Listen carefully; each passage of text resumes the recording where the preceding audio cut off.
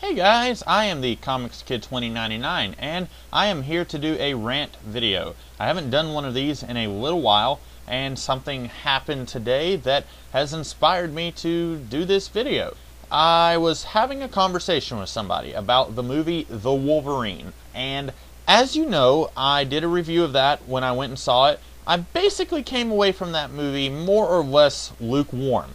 I didn't hate it. It was not the worst X-Men movie that we've had. It was also not the best X-Men movie we've had.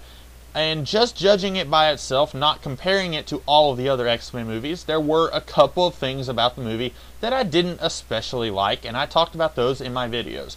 So I am not about to launch into this rant as somebody who cannot believe that someone else has complained about a movie that I like, okay? Because I want to say I am not a super defender of the Wolverine movie. I thought it was okay, but I am not somebody who's going to get upset if somebody complains about it.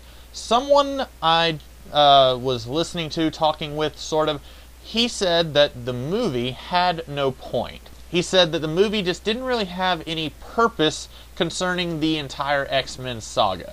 And I had a lot of issues with this statement. I did not say them to this person because I just met this person and I didn't want to, offend him. I didn't want to scare him away or anything like that. And plus, I like to have material for my videos, so I can now yell at you guys because of something this guy said.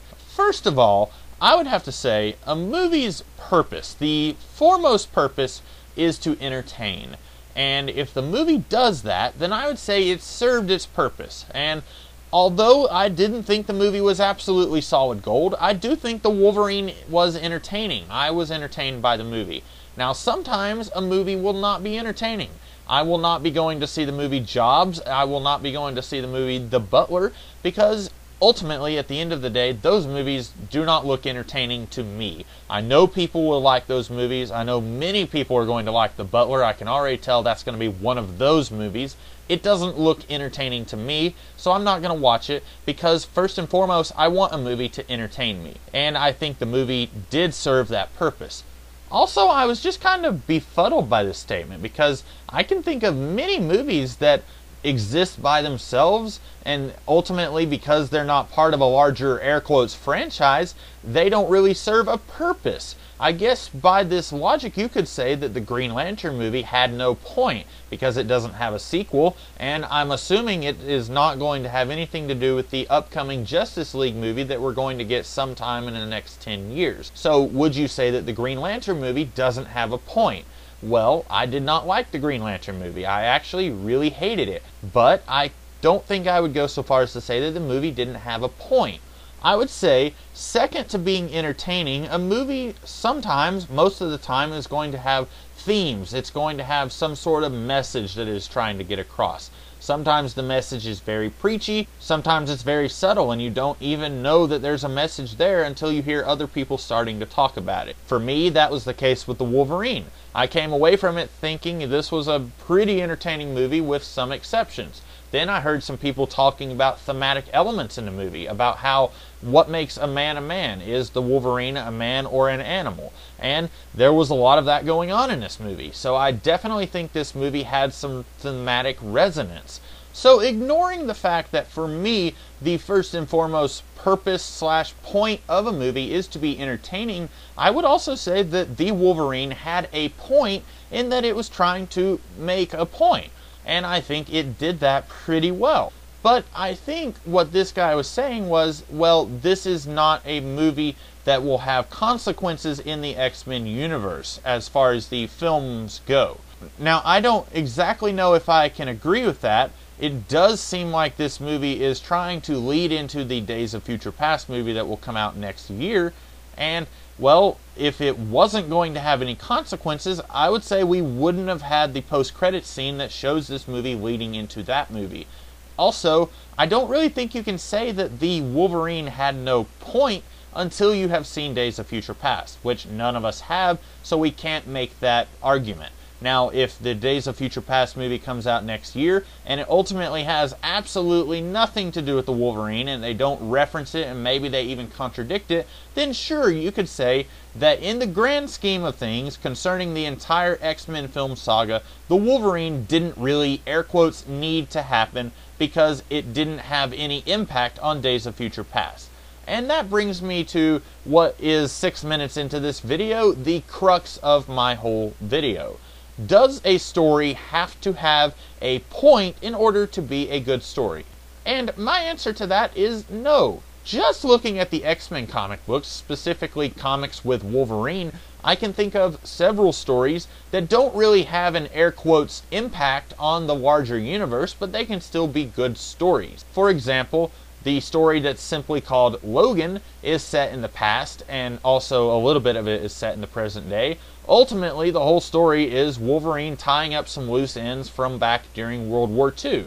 Does the story have an impact on the post-Avengers vs. X-Men comic books? No. The story didn't have any impact on any of the X-Men comic books. Does that make it a bad comic book that you should ignore or decry? No. I think the story was very entertaining, which, just like movies, that is largely the purpose. And I also think that story, once again, even though it had some things with it that I didn't really care about, it was telling a good story and it had a good message and a good point to it. So I don't think that that story is completely worthless and completely something that you should ignore just because it doesn't have an impact on the other stories. Looking at something else that I like a whole lot, Batman. The Dark Knight Returns is considered by many to be the greatest Batman story ever.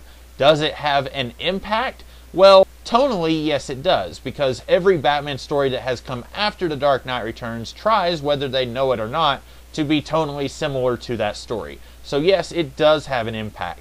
But plot-wise, no, it does not have an impact on the larger Batman universe, because every Batman comic that you are going to read, with the exception of Batman The Dark Knight Strikes Again, is going to be set sometime when Batman is a younger superhero. He's not in his mid-50s trying to reclaim Gotham City. So The Dark Knight Returns doesn't have an impact on the Batman universe. But it is seen as an important comic book financially and critically. So I'm not sure if you could, by these very, very narrow standards that this gentleman was going by, say that that book is pointless or doesn't really have an impact. Basically, I just want to come away from this video saying that sometimes a story doesn't have to have a point. Sometimes really good stories can just be side stories that don't impact the whole universe in some gigantic way. In fact, a lot of the times, the stories that try to be huge and have a giant impact are the ones that fail on some level because they're trying to be huge before they're trying to be a good story. I can think of several stories that try to be gigantic and try to have some sort of impact because they think that is more important than, at the end of the day, telling an engaging story that is entertaining. And I think those qualities are much more important than being huge and trying to have some sort of gigantic impact on the franchise or whatever comes next. But this is not closed for discussion. If you guys disagree with me, tell me in the comments below. I'd love to hear your opinions, although let's try to be respectful of each other. We may have different opinions, but we're all still human beings and we can still treat each other like such. So, if you like this video or dislike it, do whatever you will. Click the thumbs up, thumbs down, comment, share, subscribe, do all of those things. And I will talk to you guys in another video tomorrow. Until then, I'll see you guys later. Have a great day.